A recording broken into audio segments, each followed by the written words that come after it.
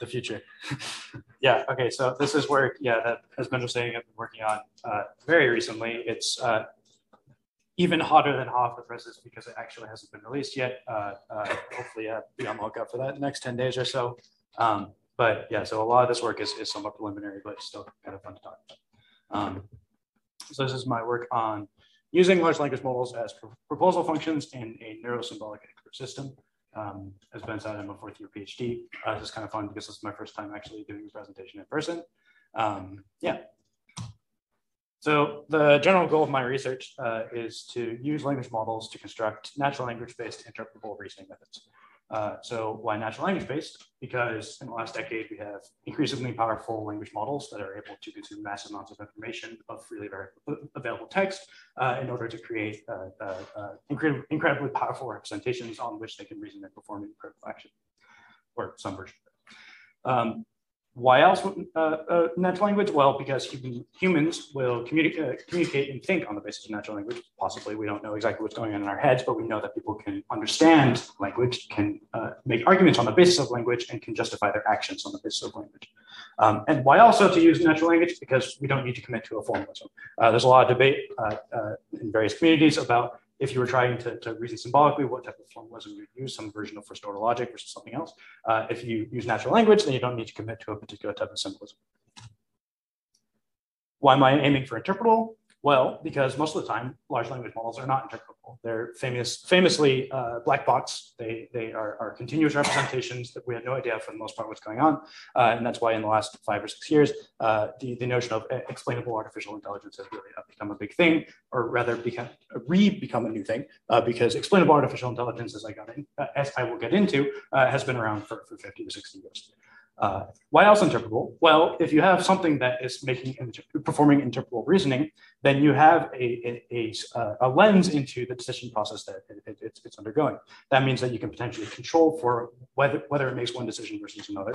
You can teach it to make one decision versus another, and you can have a better sense of whether the model is making a decision on the basis of proper facts as opposed to artificial heuristics. And then why systematic? This is sort of similar to the previous point. Systematic, which it means making a series of logically coherent decisions in order to make a high-level decision. Systematic allows you to have granular access to small-level decisions that are more easily fixed than high-level. Okay, so before we get into the actual project, we'll talk a little bit about some of the inspiration from classical reasoning. So this notion of systematic interpretable artificial reasoning is not a new idea. In fact, it was part of the kind of the original roots of modern artificial intelligence. Starting with these two guys, Newell and Simon, who were two researchers at Carnegie Mellon in the 50s, they came up with this idea of the logic theorist, which was basically just an artificial proof generator. It was able to construct these proofs that started from a set of axioms that provided to the system. It would then construct a proof on the basis of logical operations that were interpretable to a human. And so this model was it took this set of this book of proofs and was basically able to replicate them. And in fact, it was able to come up with proofs that humans had otherwise not been able to come up with. And so they made this kind of grandiose argument about how this model is the way of the future because it's able to do human-like reasoning about math, about simple mathematic axioms, but it's able to do that in an interpretable manner, in an automatic fashion. Moving forward 2 years, we have the second pasty white guy named John McCarthy. He kind of builds on this notion of interpretable proof search, but he kind of expands this to a more general sphere. He introduces the system called advice taker, which is a system that also does proof search, but it's doing proof search in a much more general fashion. That is, he points out that first order logic, or a variant of first order logic, is very much defined by the writer, by the human that's defining what a symbol should be, what the vocabulary through which you are searching is. And that vocabulary is sort of completely under the control of the writer. And so you can basically do whatever you want with it. It could pertain to math. It could pertain to an arbitrary problem. And so he kind of takes a bunch of toy examples in his paper, where he shows that you could, for example, create a discrete representation of planning to leave your desk that you're currently sitting at and go get on an airplane and fly out somewhere. And he shows that you can prove some query, the query, I want to be at an airport, and you can produce a deductive proof that proves the statement that also allows you to make a plannable decision on the basis of the vocabulary that you've defined. And so this is like this really novel idea is it's expanding this notion of mathematical theorem proving to general problem solving. And so this idea is kind of extremely influential, and it kind of led to 40 to 50 years of research into artificial intelligence, taking this idea that information and knowledge, so long as you've come up with the correct knowledge representation, can be expressed in first order logic. And then in order to do artificial reasoning, you can just perform theorem proving over it. I've put a quote here that is relatively uncontroversial. It's just showing that a famous artificial intelligence researcher, Jerry Hobbs, was saying this only a couple years ago. And so still relevant, has been relevant. And then the last bit of inspiration, taking this idea from John McCarthy and moving it into the next 30 odd years of research, is the notion of the expert system, which is basically just rule taker on steroids. So it takes this idea of knowledge, having someone write down a bunch of knowledge about a given problem, and then feeding it to this theorem prover, and it comes up with solutions. But doing that at a kind of a broader and potentially industrial scale. And so what this looks like is this little diagram on the right. I have a pointer. Nope, doesn't work. All right. All right, whatever. The idea is that you are designing a theorem proving system that is trying as effectively as possible to emulate the decisions of an expert in a given domain. And so you'd have a person called a knowledge engineer who would go talk to an expert, say an expert in the medical domain or in the humanities or whatever. And they would query them for how they would solve a particular problem, say a classification problem. A very famous example of this is this system called MySim, which was developed by Stanford researchers in the 1960s, that was able to classify blood diseases based off of the details about a given patient. And it was able to do that at the level of an entry-level medical professional. And the way it did this was the people who knew how to write these logical rules that you would feed to an inference engine, they would go and talk to a medical expert, a doctor, and ask them how the heuristics by which they would classify a disease, and then they would write down the rules that look like this. This rule is, can you see that? Yeah. So this rule is stated in natural language, but it's actually a programming language called Lisp when it's fed to the machine.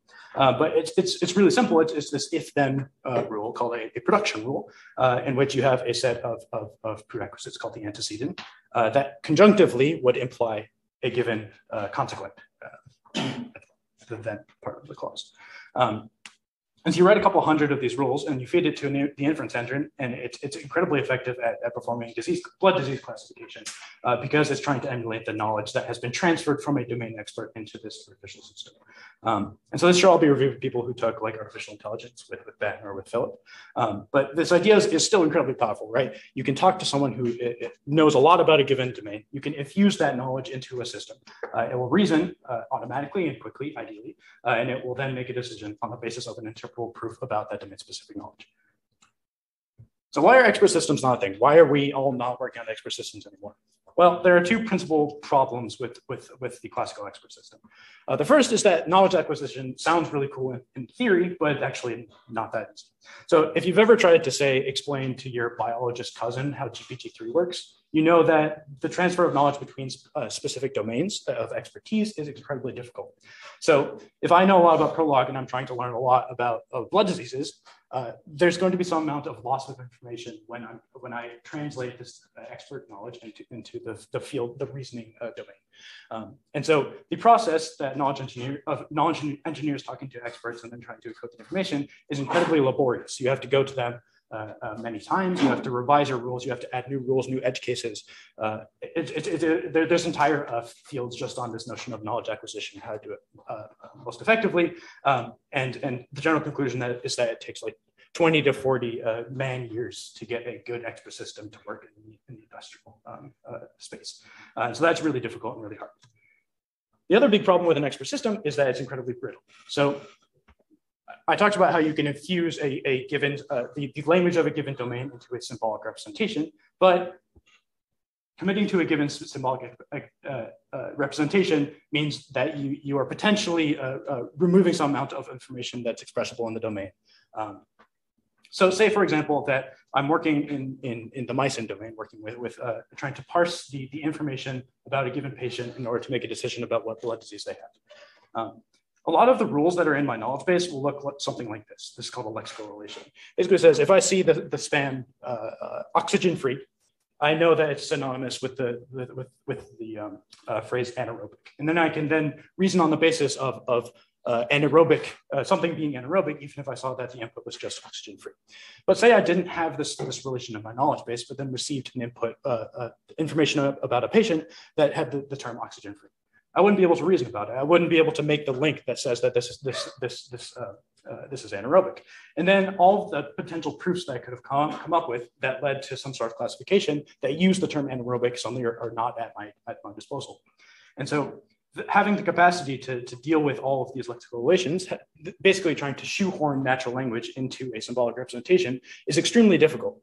And it leads to basically parser errors propagating into completely, rather parser errors lead to the system completely falling apart. And so the expert system is generally not going to be able to be used when it's in deployment. So we have these two big problems. Did I hear something?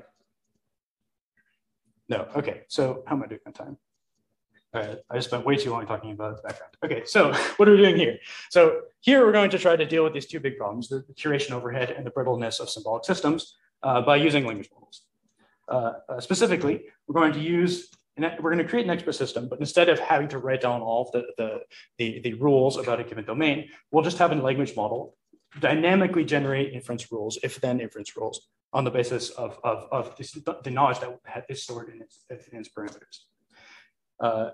Along similar lines, in order to handle the problem of brittleness, the problem of being able to handle unseen natural language, we'll use encoders. We'll use language model encoders, which are incredibly powerful and have the capacity to deal with ad hoc natural language utterances because they compute continuous representations as opposed to symbolic.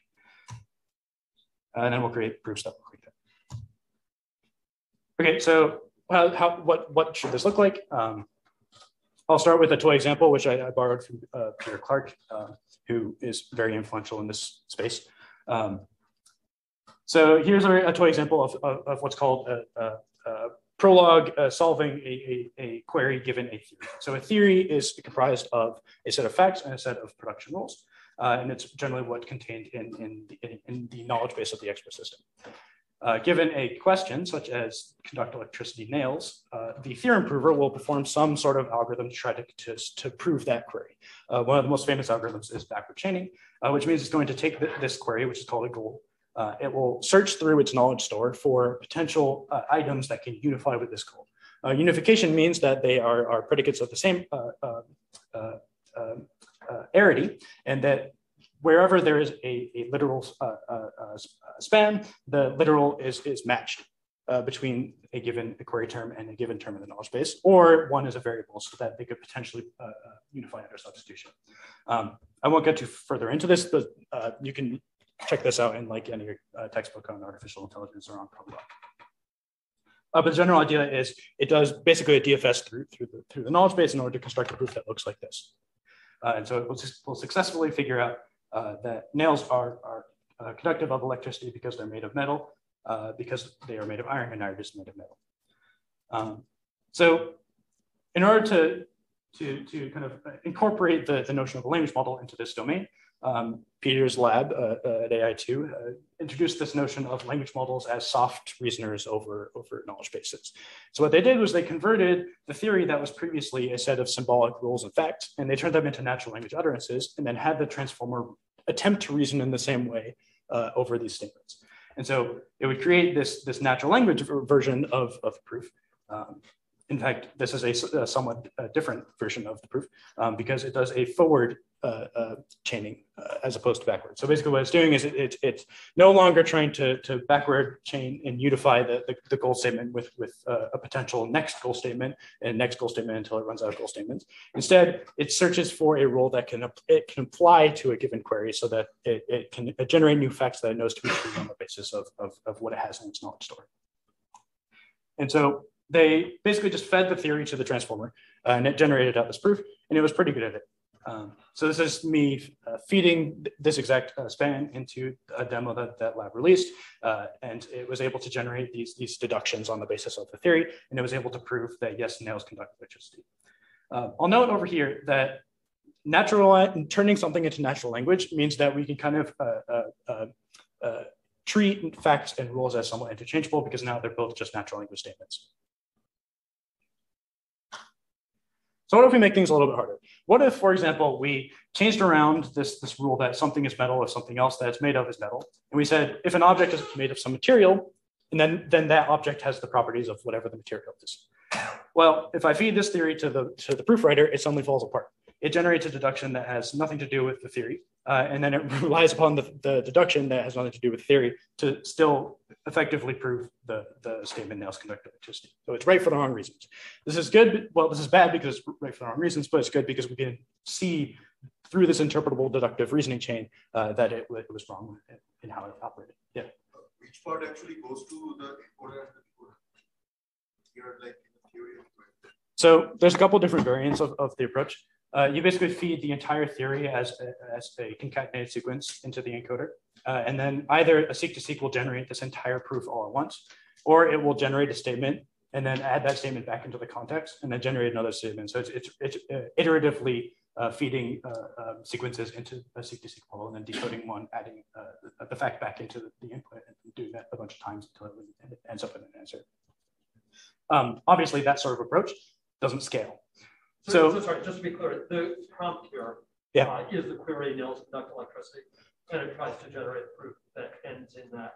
So there's a couple different variants. So actually, this version of the prover doesn't actually take in the query. It only takes in the theory, and it just tries to generate as many implications as it can about a given input. So it's not actually seeing the goal hypothesis, which is one of the problems with this version of the work. But there are future pieces of work that do a similar thing, but they actually do take into account the query. Okay, thanks. Sorry, you said that. Oh, no, you. Any other questions, actually, while we're here?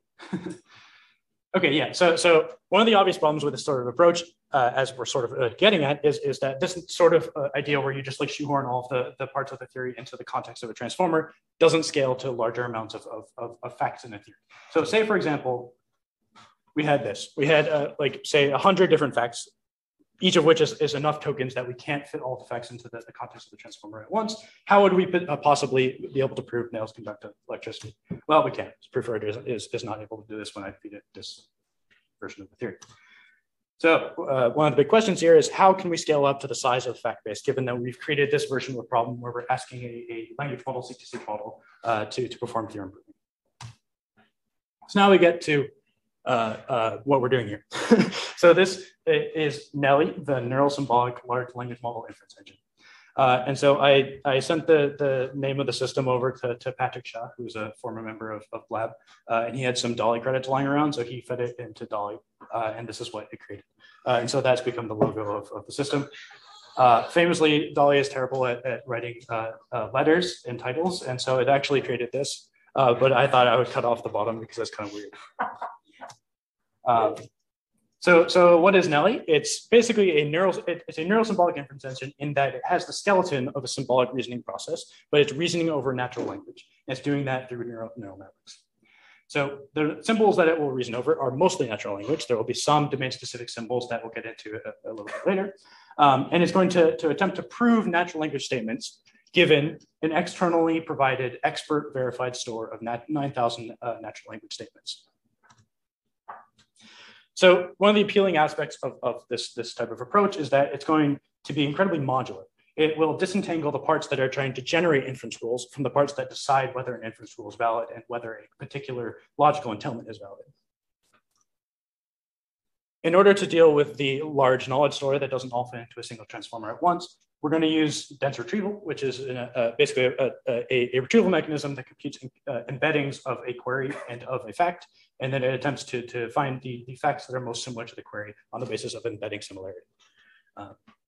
This is emulating what's called a weak unification approach, which is a softened version of unification where you no longer have to say that two terms can unify only if they do not contradict on any symbol. Rather, their similarity in symbols will dictate whether we can make a decision about the unification. This soft version of unification leads to some implications with respect to search speed, but for the purpose of this presentation, I'll talk about that at a different time. And so how do we generate inference hops? We're going to train a seek-to-seek model to do that. And the seek-to-seek model is going to have some interesting bells and whistles, namely ways to incorporate the knowledge that's stored in the knowledge store into knowledge that's stored. Incorporate the sentences that are in the fact base and the structure of those sentences into the seek-to-seek generator in order to guide it towards inference hops that are more likely to be proved by the fact base. And so the two approaches that we'll use are dense retrieval again, and then guided generation, which is giving some component of that modifies the generation procedure either explicitly or somewhat implicitly in order to generate utterances that otherwise we would have. So we're no longer working in terms of symbolic rules that were curated by a knowledge engineer. Instead, we're going to define a set of meta rules. These meta rules will just specify the high-level structure of the types of rules that NELLIE is going to create. I'll get into each of these individually, but a unifying principle across all three of these generation rules is that we're making external calls to neural modules using these things called neural predicates. So for example, you'll see that in this top right, this fact unification module, which is effectively just trying to take a hypothesis and find a fact in the knowledge store that entails the hypothesis. And so the way it does that, you can read these production rules left to right. That's the way that a Prolog-based reasoning engine will work. So it takes in the hypothesis and it feeds that to a retrieve module. This little plus means that it accepts the symbol, and this little minus means that it produces the symbol. So it accepts a given hypothesis to prove, and then it will retrieve similar potential support facts from the knowledge space in order to potentially entail the hypothesis. And then for a given hypothesis in fact pair, it will then feed the pair to an entailment module, which is another neural module that will classify whether or not the premise actually entails the hypothesis. So that's the first inference rule, very straightforward. The next two are basically variants of the same idea, which is if we can't unify the hypothesis against the knowledge base, then we're going to try to decompose it into two statements that do unify against the knowledge base. And we're going to do that using a DRG, or dynamic rule generator predicate. So that's what the seek-to-seek model. It's going to take in the hypothesis and then generate facts F1 and F2, such that F1 and F2 will compositionally entail the hypothesis. So if this is a little confusing, don't worry, we're going to go through an example. How am I doing on time? Okay, so here's a very high-level cartoon figure showing one potential inference or search procedure that ends up proving the statement plants use chlorophyll to produce sugar. And we'll start at the bottom to kind of explain what's going on here. So the way that fact unification works, so we take the hypothesis statement, we feed it through a bi-encoder. So a bi-encoder is a BERT encoder, or some version of a BERT-like encoder. So it's just a sentence encoder that creates a single embedding representation of a sentence. But it's been trained very cleverly so that the embedding of sentence 1 and the embedding of some other sentence 2 have been optimized according to some sort of distance metric. So specifically, we'll say that the embedding of hypothesis and the embedding of a fact, the cosine similarity of those two embeddings is optimized such that the model is scoring, giving a high cosine similarity to facts and hypotheses if the fact is likely to be a support fact of the hypothesis, and it will give a low cosine similarity otherwise. Yeah. That sounds like an asymmetric relationship, and cosine similarity is symmetric. Yep. Yep, that's fine. I mean, is there a particular problem with that? Sorry? Is there a particular problem with that logistically? well, let's suppose A supports B, but B doesn't support A. Right. It seems like cosine similarity wouldn't be able to tell the difference. Great point. So this is why we have a second predicate in this production rule. So the retrieval module is going to produce a set of potential entailing candidates from the fact base. All we really want from this module is to be able to prove that some sort of fact that we know to be true entails the query hypothesis. So for any of the generated, the retrieved support facts, we only care about, look at those. so this is what the dense retrieval mechanism produces when you give it the query chlorophyll is used for absorbing light energy by plants. Most of these facts do not entail the hypothesis, and the hypothesis may or may not entail some amount of these facts, but we don't care about that. So the second component of fact unification is to feed these potential candidate support facts through an entailment model. So an entailment model is classifying whether or not a given premise statement entails a hypothesis statement under some fuzzy notion of logical entailment. And so we'll feed this list of potential support candidates to the entailment models and get back that one of these facts does in fact entail H. And so this problem of potential asymmetry is solved by this external filter that is making sure that the entailment direction is held. Okay, yeah. So if I can just follow up. Yeah. So in principle, you could combine these into one model and train it just to get back facts that are actually entailing, to retrieve facts that are entailing. But you didn't do that because somebody already had some clever way of training S for phi, and so you wanted to use that. But you had a symmetric model lying around, so filtering it was. So there are various reasons why I allowed for this kind of conflation.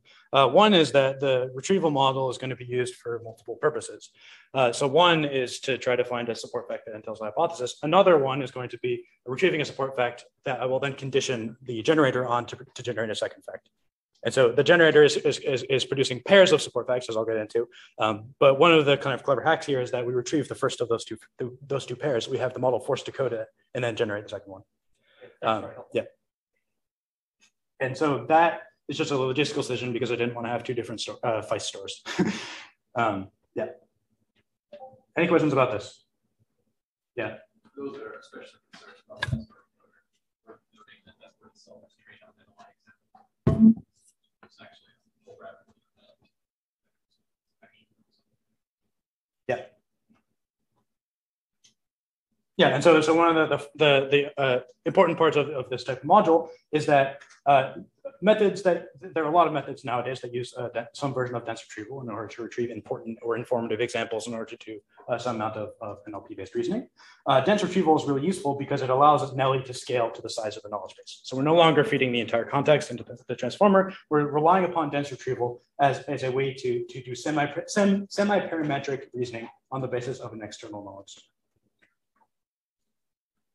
Okay, so here's the first two of the dynamic rule generation predicates. You'll see that it's taking in this statement, chlorophyll, this intermediate goal, chlorophyll is used by plants to produce carbohydrates, and it generates a pair of premises. Chlorophyll causes plants to absorb light, and plants use light to produce carbohydrates, such that the two premises in conjunction would prove the top level premise, so long as those two new premises are then proved against the knowledge store, which we found that they will be.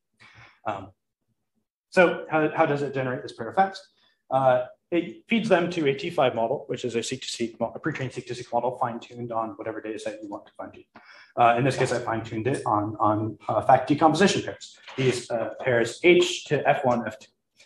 So we take the generated outputs, we feed those through a different set of textual entailment filters, because again, F1 and F2 need to entail H.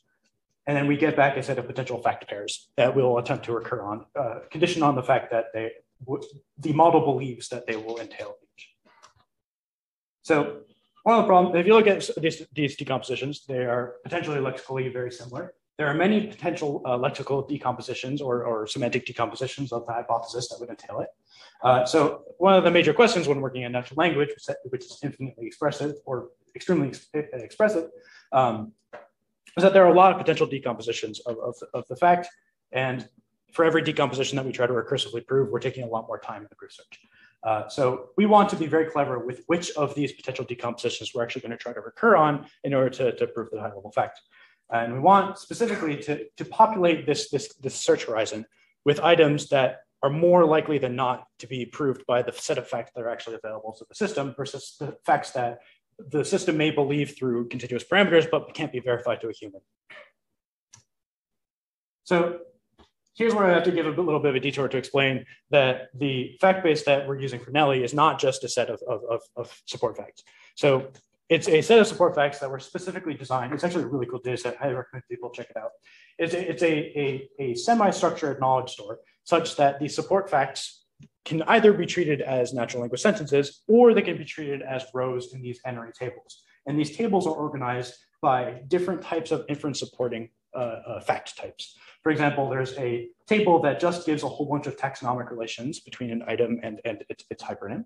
There's another table called process role, which says that there's some sort of process name. There's an actor. That actor has some sort of role in the process, and the like. There's also a table called if then. There's also a table called part of. There's 66 different tables. They're all really cool. Highly recommend you check them out. So these inference supporting relation types were kind of specifically designed to be able to be a part of an explanation of a given decision for science exams. And so that's important, not just because we have this organizing principle, but also because if a type of fact is relevant to explanation and we're trying to generate structured explanation, then we should be aiming to generate items that reflect the syntax of these tables. And so we're going to try to bias our seek-to-seek rule generator towards the syntax of these facts. So how does that work? Half of the decompositions that our generator will generate are just free-form generations like you saw in the previous slide. The other half are conditioned on a syntactic template that reflects the syntax of one of these tables in the world tree. For example, there's the first half, and there's the second half. The T5 model might condition on the template blank is used for blank, which reflects the table used for, or it might condition on the template if blank then blank, which reflects the if then table. And so we have 150 of these different templates. We feed each of those templates to the T5 model, and it'll generate some number of outputs for each of those templates. And then we'll feed those potential outputs through the textual entailment model and then get a new set of candidates, ideally that is biased towards items that are appearing in work two. Questions about that? Cool. We're running out of time. Okay. Okay, so the last version of rule generation is a lot more straightforward. Instead of trying to generate both of the two facts, we'll instead retrieve the first fact so it gets immediately grounded to the fact base, and then we'll just generate the second one. So you get a set of potential support facts. Instead of hoping that one of these individual facts will by itself entail the query hypothesis, we'll instead feed that as an F1 that will then become a part of a pair F1, F2 through forced decoding of the first fact using the same T5 CTC model. And so we end up with a bunch of pairs of F1, F2, feed those through the textual entailment model, and end up with a new set of candidate hypotheses or candidate premises. But the first of all these candidate premise pairs has already been proved, and so we don't need to recur on it. So this is kind of really useful for a whole bunch of reasons. One of which is that we have halved the size of the search horizon effectively because we don't have to DFS recur on that new fact. Yeah, so putting it all together, those are the three modules for the most part that are dictating what we do in our reasoning procedure. To actually turn this into a system that can perform question answering, which was the initial task that we're trying to solve, we will take a science question answering problem from a science exam, and we'll convert each of the potential choice answers into hypotheses as opposed to question answer pairs using a neural network model. And then we'll try to prove each of these potential answers using NELLIE. And then NELLIE will assign scores to each of the proofs using effectively a monotonic aggregation of weak unification scores, which I didn't get into because I didn't have time. But the general idea is that the score for a proof is an aggregation of NELLIE's confidence that each of the individual facts that it retrieved from the knowledge store are actually entailing the intermediate parts of the proof tree. We give NELLIE a timeout of 90 seconds. We say that it can find up to 8 proofs, and then we take the top scoring proof for each of the options, and then the top scoring proof of all of the options is chosen as the answer. So results. So or evaluation. So, so we take two data sets of questions that were specifically crafted such that they are mostly provable using the facts in WorldTree. The first one is the WorldTree test set.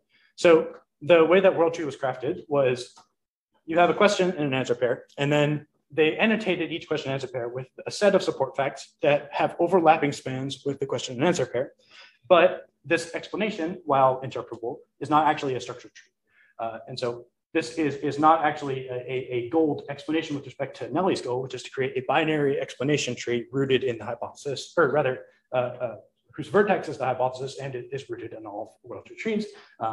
Rather, this is just an unstructured graph with potential lexical overlap dictating the edges between nodes. Then the other test set is the entailment bank test set, which is a set of question answer pairs, also from the AI2 reasoning challenge, as WorldTree is also pulled.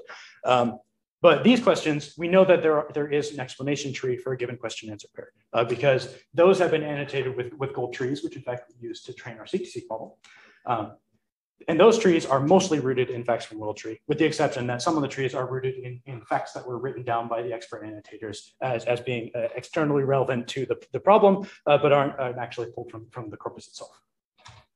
So this is all to hedge to say, we're running over two test sets that should be provable using WorldTree facts, but if NELLIE finds a proof for a lot of these questions, then we should be proud of her, because it's not necessarily the case that there was a tree in the first place that was annotated by an expert. Yeah. So how do we do? So for both of the data sets, about 65 to 70% of the time, NELLIE actually produces an answer. So it produces an answer if it produces a proof for at least one of the alternative options. And so it's for about 25% of the questions, it's just not finding a proof for any of the options. NELLIE without any templates achieves somewhere around 40% accuracy on both WorldTree and entailment bank.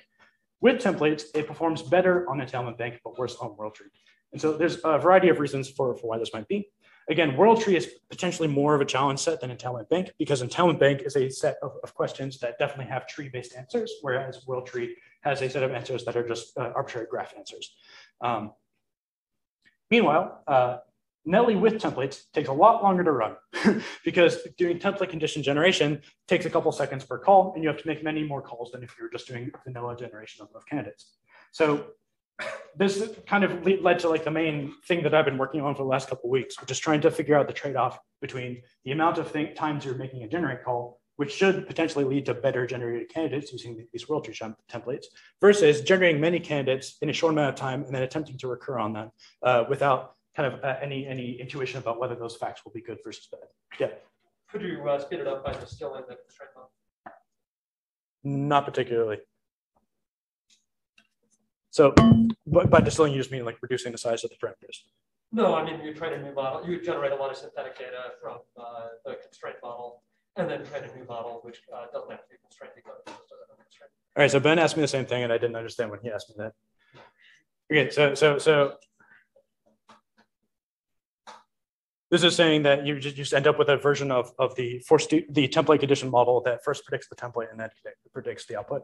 Not quite. It's just an unconstrained model. It's just trained on lots and lots and lots of stuff that looks like the templates. Okay. And so it tends to generate stuff that looks like that. Okay. And where did you get that stuff? Well, you generated it from the constraint. So the way that I create a template condition model is by artificially noising the data, similar to the way T5 pre-training works. So it can ideally, it can in theory accept any template, regardless of whether they're from WorldTree or not. So I'm training it on some amount of facts that do reflect WorldTree syntax because they're either from entailment bank or because they happen to reflect that template. And I'm training it on a whole bunch of data that doesn't. And I mean, I'm under the impression that both of that data, both spheres of data are incredibly important. And having the capacity to then do template guided generation lets you leverage more noisy data that may or may not reflect the syntax, while also having the capacity to generate only on condition on the syntax. If you were to filter the data for only items that reflect the templates, then you're losing that amount of information. Let's take that one. Sure, yeah. Okay, so the moral of the story is that conditioning on templates leads NELLIE towards a higher proof recall, which is good, but or higher proof precision, but a lower recall. So because it's more often to time out because it is taking a lot longer generating potential candidate utterances. But kind of a promising result here is that a lot less of the time, it generates a proof of an incorrect fact that outranks a proof for a correct fact. So 20% of the time without templates, this is happening. So it means it did find a proof for the correct answer, but the proof was outscored because it ended up with generating a proof that was grounded in world tree facts, but for some reason or another, through some reasoning error probably, the incorrect fact was also proved, and was not only also proved, but it was proved using a higher level of confidence. And so using templates seems to be good, provided you can find the right trade-off again between number of queries and level of guidance. I don't have too much more time. So here's some example proofs. It does a good job. These are cherry-picked, obviously. And so there's a bunch of example error cases, one of which there are kind of certain classes of inference that it makes with respect to compositional entailment that don't necessarily hold. So for example, a lot of the decompositions are cases in which it basically performs a class-based substitution from a hypernym to a hyponym, or a hyponym to a hypernym, infers a property of the hypernym that doesn't necessarily always hold for the hyponym, and then recurs on those two decompositions. For example, planting trees is sometimes a human activity, true. Human activities have a negative impact on the ecosystem, usually true. But planting trees is not one of the cases of a human activity that has a negative impact on the ecosystem. And so this entailment, this two-premise entailment doesn't actually hold for all cases. And then, so this second example is really funny because this is a case in which some of the semantics of the high-level query actually get lost when you recur on individual hops. Another problem. So here's the high-level query. The color of a dog's fur is inherited from its parents. I always sneak a picture of my dog into my presentations. So that's a picture of my dog's mom, and then this picture of my dog Penny. She's usually in room 319, so you can come hang out with her whenever you want. But anyways, so NELLIE, when trying to prove this query, will retrieve a fact that is very useful in proving query, but doesn't fully entail it, and so it generates a second fact. The second fact that it generates is also true. Dogs are mammals that inherit inherited characteristics from their parents. However, when it tries to prove that statement, it ends up tripping over itself, trying to find potential decompositions, all rooted in world tree fact base, that will prove that second statement. Sometimes, and so a lot of these inference hops are wrong for various reasons. But the big problem here is that the fact base doesn't contain the statement dogs are mammals. And so just things fell apart. You'll notice, however, that the statement dogs are mammals is not actually relevant to the high level, the first entailment hop. If you remove the are mammals part and just said dogs inherit characteristics from their parents, you'd be fine. Or you could say are animals and you'd also be fine because that fact is in the fact base. So we have this problem where regardless of how much guided generation we performed, we still are potentially generating potential utterance, decomposition utterances that are true and are useful, but are not necessarily rooted in the fact base. So we have to do some amount more of iteration, figuring out whether or not we should recur on a statement on the basis of whether it's relevant to the fact. So in conclusion, we've created NELLIE, who's this inference engine, who dynamically generates rules on the basis of the structure of the fact base. Fact base without us having to handwrite tons and tons of high-level inference procedures in the kind of style of a classical expert system. We do QA, finding the model does relatively well for the constraint scenario in which all potential answers have to be rooted fully in the facts of a fact base and have to be logically coherent. And there's lots of space and interesting things to optimize because the search procedure is somewhat flawed. The entailment filters and the individual modules need to be better. However, again, one of the appealing features of this type of approach is that the heavy modularity lets us optimize each of these individual components in isolation. So we can work on the entailment filters individually, we can work on the generator individually, and hope that everything then put together will be more effective. I think I'll just skip through this slide. So that's it.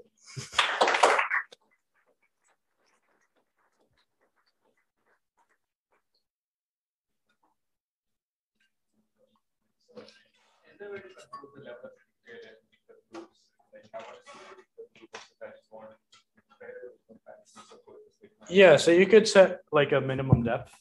I set a maximum depth of like 4. And I say if it finds a proof that depth D, then it doesn't recur to try to find a proof that depth D +1 because that like in theory should be worse. And for evaluation, is a supercritical proof only considered like you need a certain level of critical for it to be considered correct, or just give it down? So this kind of gets into whether we can kind of reliably assume that if we had gotten our entailment filter perfect, then these kinds of questions wouldn't be relevant, right? So if I assumed a perfect entailment filter and ended up with a proof of depth 2, then I can say I don't need to work any harder on making things detailed because I found the exact facts that entailed my hypothesis. If I like showed a whole bunch of depth 1 proofs to a human and they said, all right, the entailment filters aren't working in these particular cases, then yes, you could theoretically impose that at least X number of effects have to be used in the proof.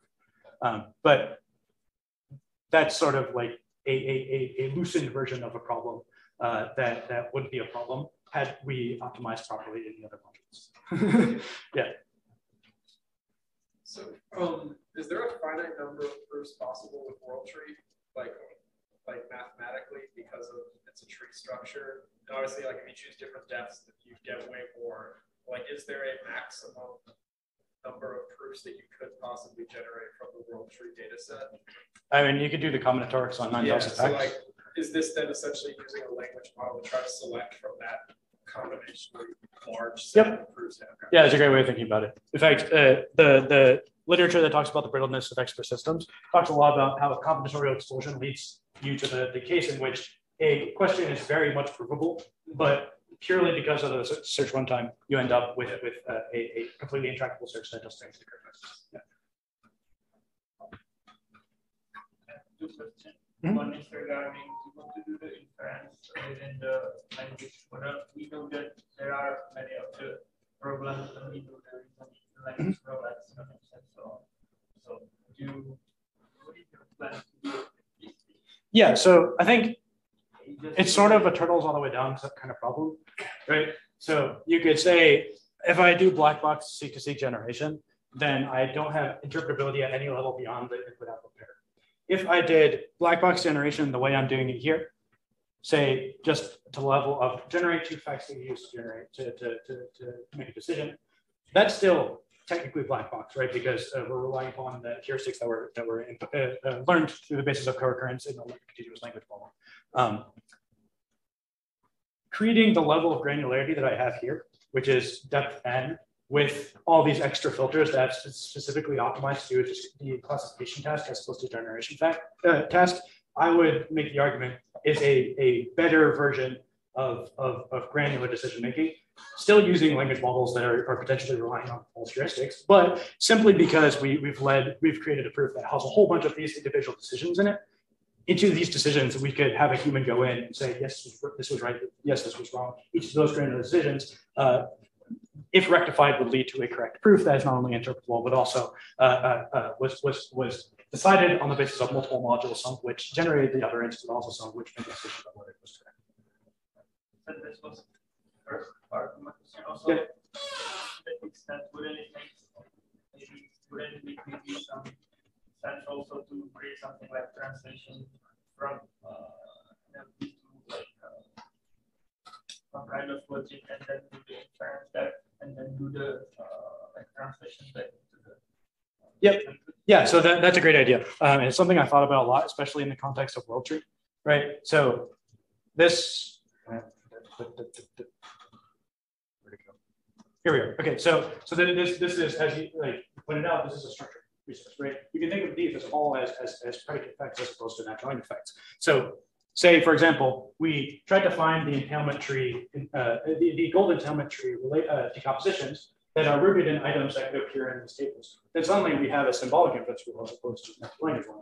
So something I've been thinking a lot about is trying to find a way to induct the decomposition rules that are most frequent that can be converted into symbolic form, and then imposing those as extra entailment rules.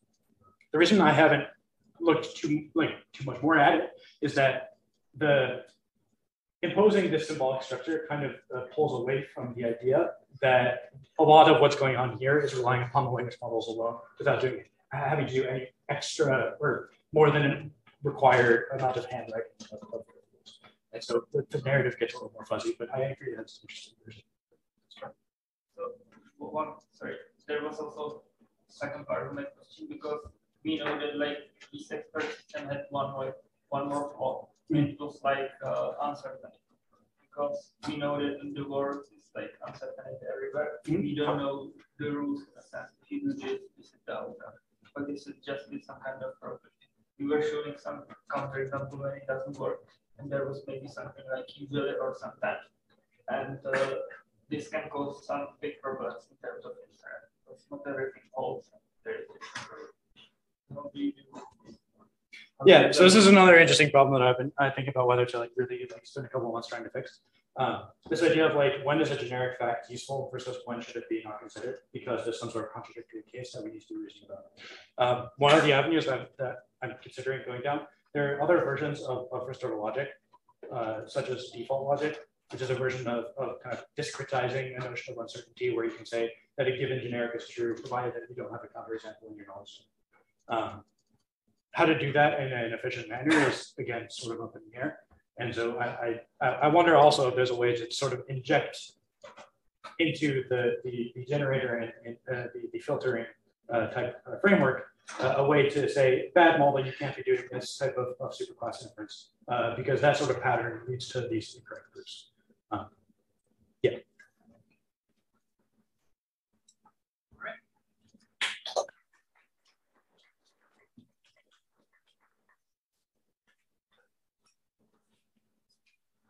I've asked some questions with that, but this is sort of board. I have a bunch of